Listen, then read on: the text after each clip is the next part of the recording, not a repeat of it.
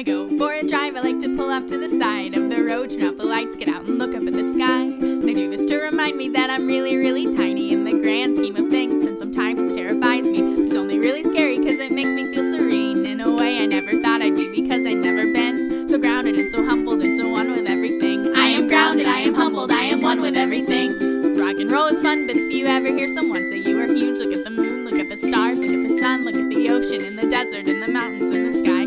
Say I am just a speck of dust inside a giant's eye.